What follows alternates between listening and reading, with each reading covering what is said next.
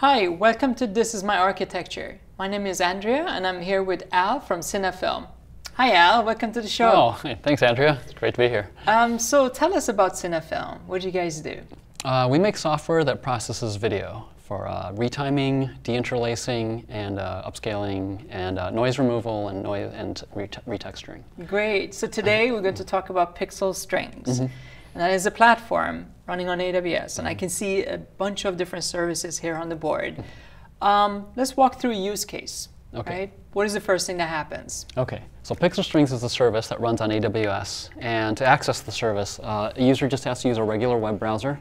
We recommend Chrome. And they log in, they create an account on the PixelStrings server, which is running here on an EC2 instance. And so this is a regular internet connection.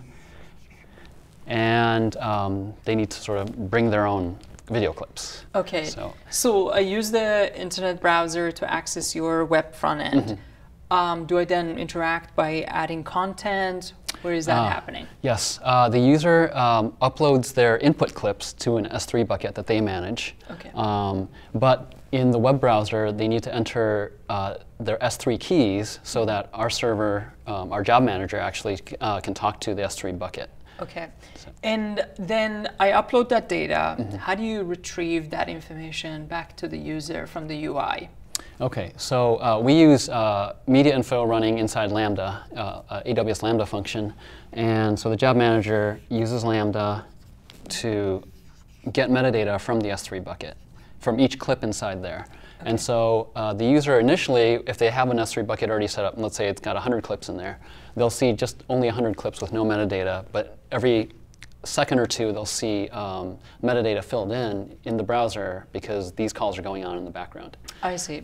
Okay, so you're capturing the metadata and exposing it. Is that stored anywhere, or does that happen on the fly? That is stored.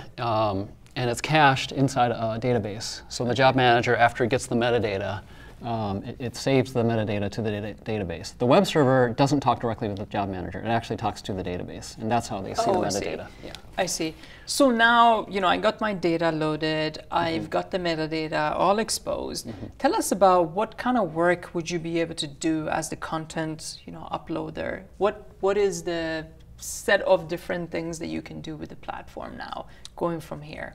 Okay, you can do things like retiming, and we call that's our wormhole product. Okay. And then deinterlacing is taken care of by what we call spacetime. And noise removal and retexturing, that's taken care of by dark energy.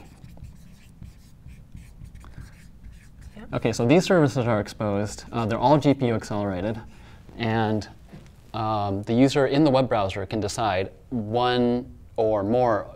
They could have all of them active in their job. So they define a workflow, including the output codec used for their output file. So let's walk through a situation here, right? So wormhole, we talked about, or you mentioned, the customer now want to edit that clip. And what happens next? So they choose to do that. What is the next set of steps that happens in this ecosystem? Okay, so they can select one or more clips and one or more workflows per clip. They can be different workflows for different clips.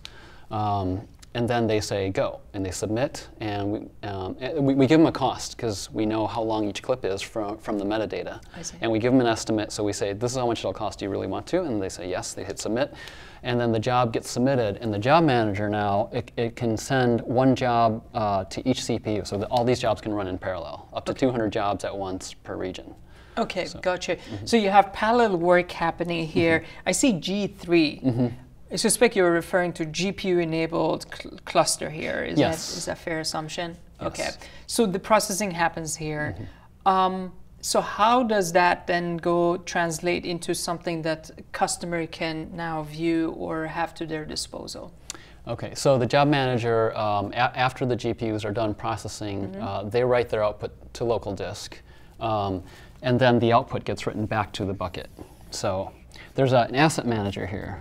So I should have mentioned the job manager tells the asset manager to copy the input clip to the local disk of the G3, that makes sense. and then it tells when all the GPU processing is done and encoding is done. Then job manager tells the asset manager copy the output clip back to the customer's bucket. Back there. Yeah, that makes perfect sense. You know, in this platform or for this platform, I can assume many users doing this simultaneously. Talk us about scale. How many users can you accommodate at the same time, accessing and doing processing? The web server can handle about 100 users. We actually haven't pushed it all the way to the limit, but it's it scales pretty well. And then 200 jobs just because of the number of G3s that we've been allocated per region. I see. So if we're allocated more, we could scale to more jobs. Okay. And we could always switch the web server to a different EC2 instance to handle more users. I see. So. And does this then also come with multiple instances, or is it single? Talk us about right now it's high just a single. Right now this is just a single instance. The high availability we focused on making our software run on a whole bunch of GPUs at the same time. Okay. If a GPU fails, it's very rare because AWS is so reliable, but once in a while there'll be some sort of startup glitch.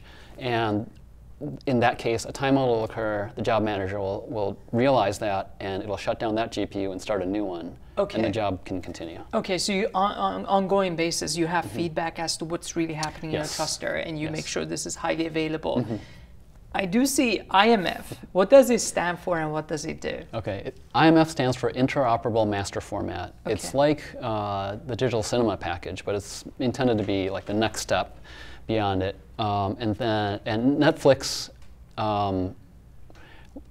encourages their customers to submit clips in the IMF format. Okay. So if anyone wants to publish to Netflix, they need to use IMF. So how does it work now? The job execution is being processed by your G3s. Yes. Where does IMF come into play? Is that a next step, or does the web server communicate directly with the interoperable master framework?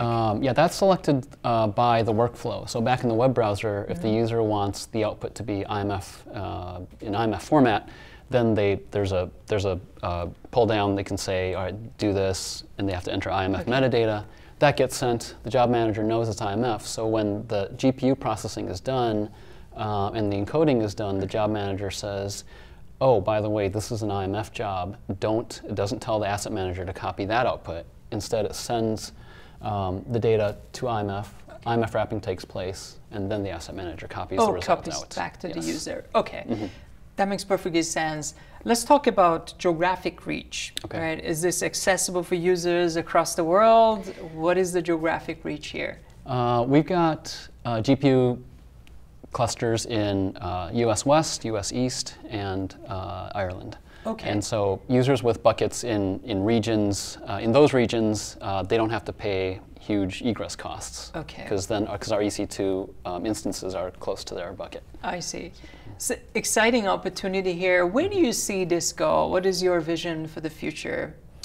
In the future, we're going to add more codecs, better retiming, including better audio retiming, more scalability. We do want to make the web server have like a real-time fallover to another server. Yeah, that's great. So thank you, Al, for walking us through this architecture. You talked about essentially a user interface for processing data on GPUs and then providing the output files back to the user on S3. Yes. So thank you very much for being here. Thank you. And thank you very much for watching This Is My Architecture.